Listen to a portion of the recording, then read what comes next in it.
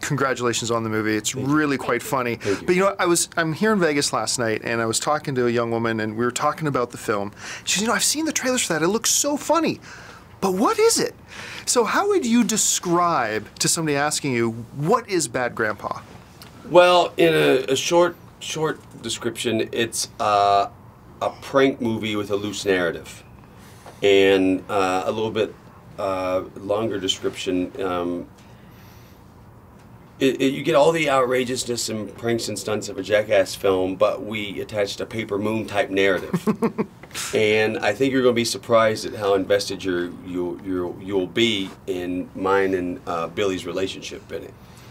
So, how would you, if your friends ask you what is Bad Grandpa about, what do you tell them? How do you describe the movie? They haven't asked me that, but if they did, it would probably be Louis or Dominic, but... Sorry. They would probably ask, what is Bad Grandpa? And I would probably say, it's a movie that you should not see, and you'd probably like it. One of the things that astounds me watching it, and that I catch myself sometimes in the movie watching it, forgetting that it's you. I mean, this whole transformation you go through to become Irving, what was that process like for you? About 3 hours every morning, and 5 hours if I had the chest and back on.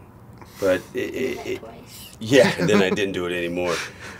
But it ended up, I dreaded it at first, but after a while it turned into a plus because I would just sit in the chair and think about what we're doing that day and write every day. So it ended up really helping us. Now, when I was watching the movie, I sometimes forgot it was him because I just thought it was the Bad Grandpa. Did you sometimes forget that it wasn't actually Johnny, or were you always aware of that? When we're filming? Yeah. I don't forget, but I have to try to, because I have to remember I'm Billy and he's Irving.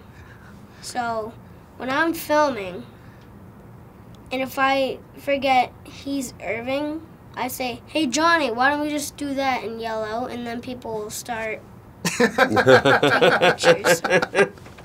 One of my favorite things about the film, and that you've done in a lot of other different things as well, is the comedy, the humor, and the impact of the movie isn't just with the gags and the stunts and stuff like that. Half of it is that, and that's where the laughs come from.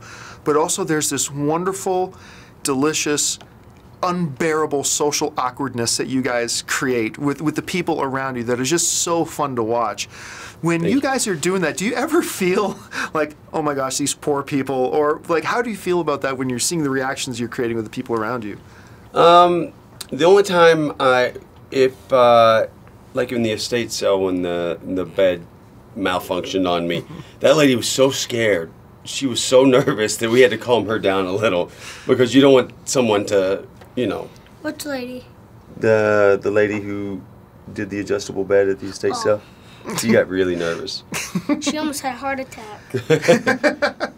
I remember watching the film and just putting myself in their situation, thinking, I don't know how I would react. When you're creating these scenes and when you're shooting the movie, do you have a reaction that you're hoping to get from people, or are you just kind of sitting back almost like an observer and just waiting to see how it unfolds? Well, you want them to get involved. You want them to try to change the situation. Definitely like the penguin guy. What's that?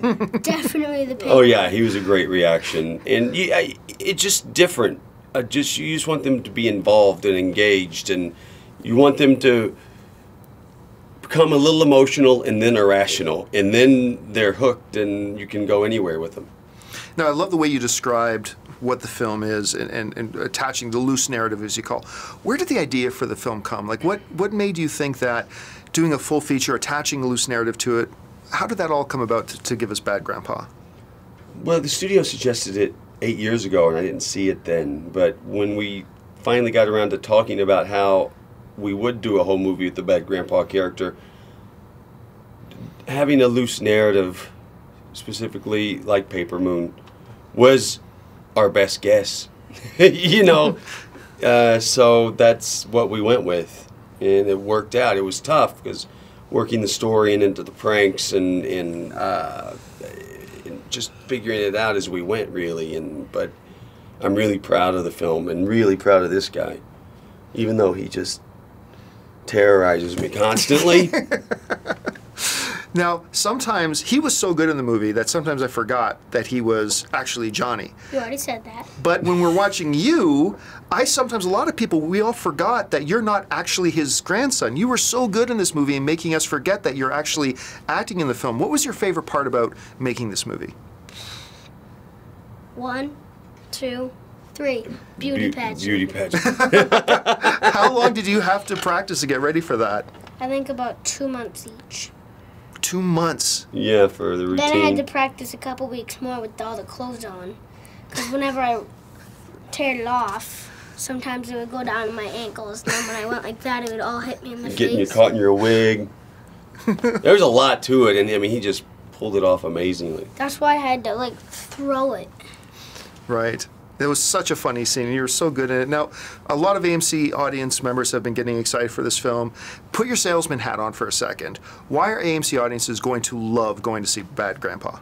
Well, you will get all the outrageous pranks of a jackass film, but it really has A story to it. a story and a lot of heart in the story, and you're going to love the relationship between Irving and Billy. And it's unlike a movie you've ever seen before. How would you describe it? Why do you think everybody's going to love this movie? Because all the pranks that people like to do, these are twice as good. Like, Johnny gets his you-know-what stuck in a Coke machine, and then he Way to sell the film, kid. So he's like this, and then he falls back like that, and then a guy has to push him. Well, listen, guys, congratulations on the film. It's really funny. We can't wait to have it on AMC screens. Thank you. Thank you very much. If you like this video, be sure to give it a thumbs up and don't forget to subscribe to AMC Movie News on YouTube. It's free and a great way to stay updated with all the latest movie news and check out our daily show, AMC Movie Talk. Also, don't forget to check us out on Facebook and Twitter to stay in the loop for our special prizes, giveaways, and contests.